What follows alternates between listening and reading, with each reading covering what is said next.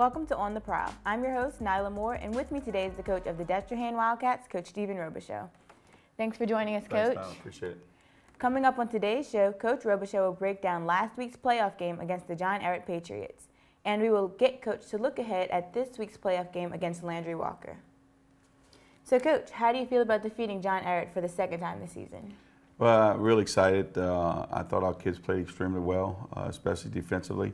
They were playing real well through the playoffs, and for us to go and only give up 14 points was big for our defense. And offensively, we moved the ball well and ended up scoring 21. So it was a good effort. Our kids played well, and we're still playing, and we got a chance to play in the semifinals. So a lot of excitement, a lot of hard work. Our coaches, our kids have done a tremendous job. So we're excited to be here. So we'll see what happens Friday night.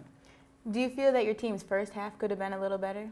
Well, I think it was kind of a combination of the thing that was good about it was, we gave up some big plays, but we ended up holding them the field goal. So I thought that was huge for us. We give up the halfback pass, and the guy gets into about the 7-yard line, and we give up a field goal, and then we throw the interception deep in there in our territory, and then we end up make them go ahead and kick a field goal again. So I think holding them to 6 points there early, even though it was a bad situation for us, ended up helping us in winning the football game. Does it feel rewarding to make it to the semifinals with such victories in past games? There's no doubt that this team, when we had to replace 9 on defense and didn't know how good we could be. I thought we could be pretty good on offense, and the guys have been playing real well. But just a lot of question marks going into the year, and if someone would have predicted the semifinals, I'd have kind of thought they were crazy. But you know what? Our kids just got better, and Coach Scott has done a phenomenal job with our defense, and they just got better every week, and we've been giving up a lot of yards, but we've been making plays when we had to, and that's the key. And we're just I think a lot of times that it's the program that helps you win games, and I think that's what's happening right now. Kids believing in themselves, believing in what they're doing, and just getting it done, and we're able to still be playing. Let's take a look at the first half highlights.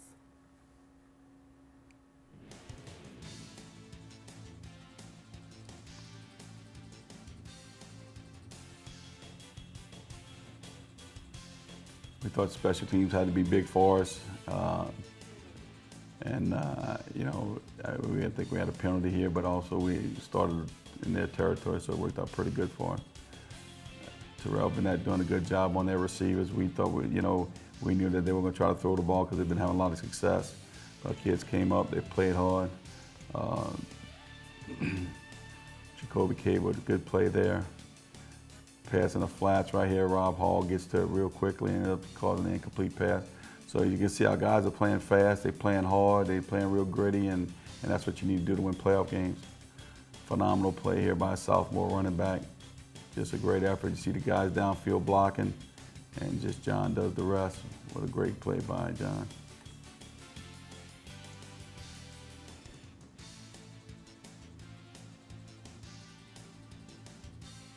Making Clark with a big rush here. Jay Stroud ends up getting the quarterback down. We knew we had to contain him to be good, get it done. Great play for a first down here by another sophomore, Quentin Tolver.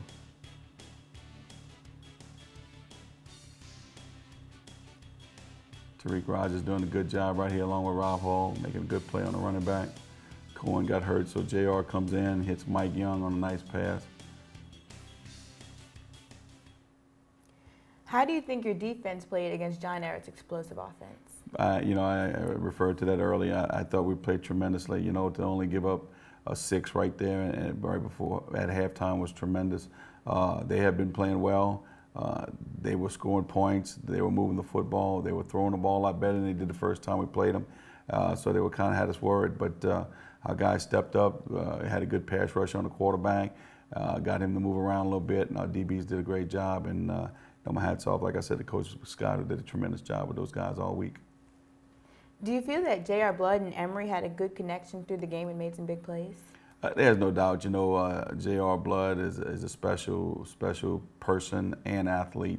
He's a guy that studies the game. He's a guy that really gets into football.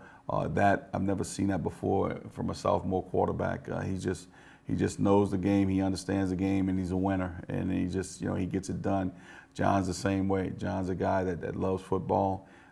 He's extremely talented, and to be able to have those two sophomores along with Quentin Tobar, Carl Lewis, and a bunch of other guys, to be able to get those guys for the next 2 years is going to be really fun. But I think there's a connection there. They've been playing together a long time, and they've won a lot of games together. So hopefully they can continue to do that. What do you think was your main obstacle for your team during the first half? Well, I think that what we need to do is their defense is tremendous. They have a lot of big physical guys that can run on defense, and we kind of talked about just being patient and just letting things come to you and don't try to force things. We knew that they were going to stop us at times because their defense was so good, and our Coach Boyne had done a great job with our guys preparing them. Hey, we're not going to get a bunch of yards, and we're not going to better move the ball consistently, he says, but let's just, take our shot and do what we need to do to be successful. And the kids did that. They didn't get rattled. They had some bad plays, but they continued to fight and continue to play hard, and they ended up getting it figured out. Let's take a look at the second half highlights.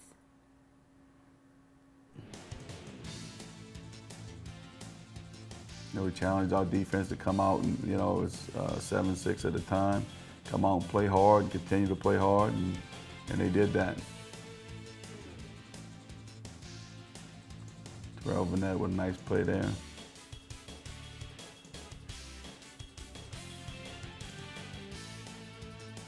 Robicheaux coming up from his cornerback position, does a good job, but I think the key is the number of people around the ball. That's what we had to do. We have to do that again this Friday night. Nice third down play right there where we stuffed the middle. Go for it on fourth down. It's a big play for us. We get the ball out. Big turnover. And I think that was a key play for us.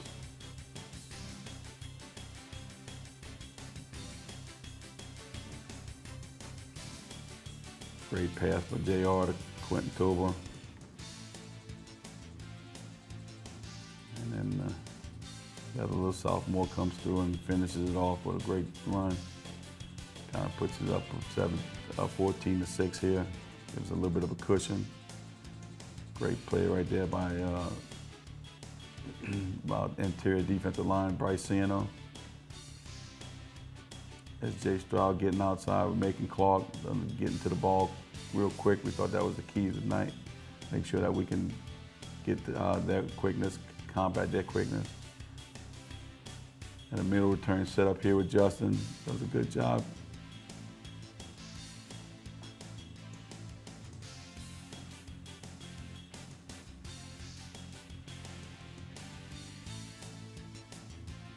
Christian Moser with a big run.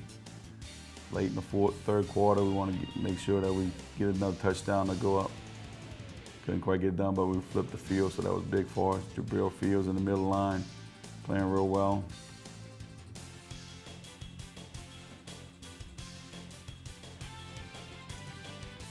Nice play. That's what we need to do this week. Burnett and then Champ Craven over the top. Did a good job getting the ball out. Justin with another good return, punt return. We thought that was a key for us. We needed to win the special teams battle. Christian with a big hard run up the middle.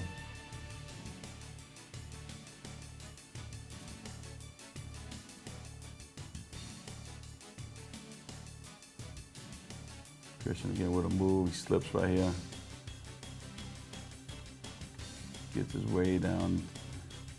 And John punches it in for his third touchdown of the night.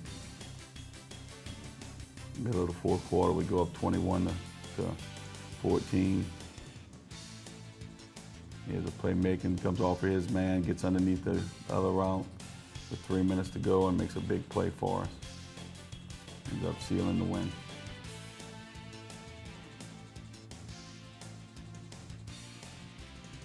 Great job, John, right here staying in bounds. Fans are getting a little excited. It's a good thing. How could you express your feelings upon John Ehret scoring all 3 touchdowns against the Patriots? Well, John scored all 3, but he had a lot of help from a lot of good guys. Our offensive line did a good job blocking. JR threw the ball well to him, but you know, there's so many things that go into him scoring touchdowns, and he'll be the first to tell you, you know, it's not all him. He's a phenomenal player. He did a great job, but he can't do it without the offensive line, the receivers blocking, and JR throwing him the ball or handing him the ball. So he's a very quiet. He's a quiet kid. He's a kid that enjoys football, but also he's very humbled, and you know, I think he would say the same thing about it. It's not just him; it's everybody involved. So it's Coach Boyne calling the right plays and getting it done, and it's a team effort. In an interview with River Parish Sports, you stated that your defense was key to winning the game. How are these strategies used to win? Well, you know, we thought that we had to get as many people around the ball as possible, try to frustrate the quarterback. He's a good player. He's been throwing the ball real well lately, but he's still a sophomore. So we thought we had to get pressure on him, in which we did.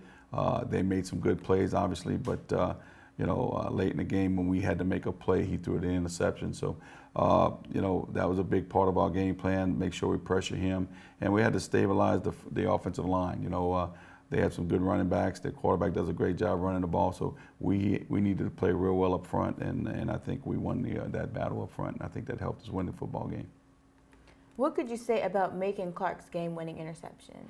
Well, you know, for the second week in a row, he's just been the right person in the right place at the right time. And, you know, same thing in the Mandeville game where he made the big two-point conversion to win the game. You know, he was there at the end of the game. He kind of had his man in the flat. He came off of him and got underneath the number one receiver. And the guy threw the ball, ended up looked like he threw it right at him. But just because he came off of his guy and just made a tremendous play. And, you know, Coach Jericho Nelson works with those guys tremendously, Coach Harding. And they understand that, you know, coaching those guys up, they do a phenomenal job, and that's what he's coached to do, and he did it, and it was just a great play. Thanks, Coach. Coming up, we will get Coach to look ahead to this week's playoff game against Landry-Walker. We'll be right back.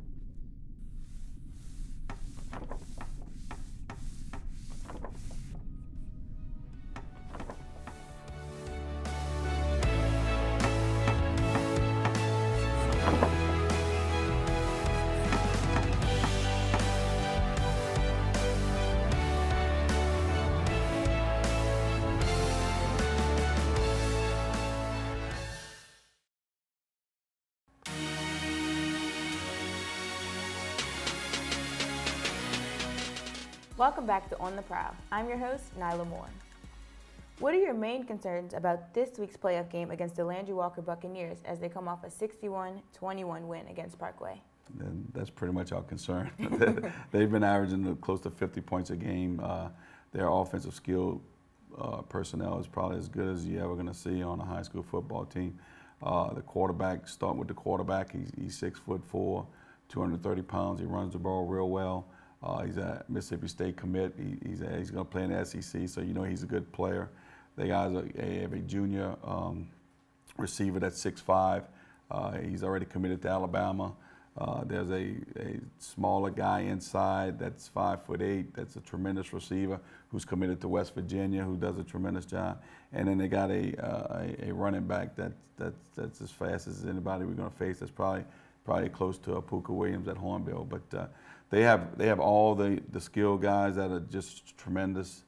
They score a lot of points. They move the ball well. They can score from any point on the field. So it's a big concern for us. That's probably our biggest concern. Hopefully our offense can move the ball. Hopefully our offense can score.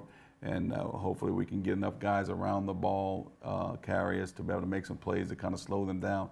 You're not going to completely stop them. Nobody's done that. But hopefully you can slow them down and have a chance to win at the end of the game. With your statements about the Buccaneers having 5-star recruits all over, how can your team prepare for such a game?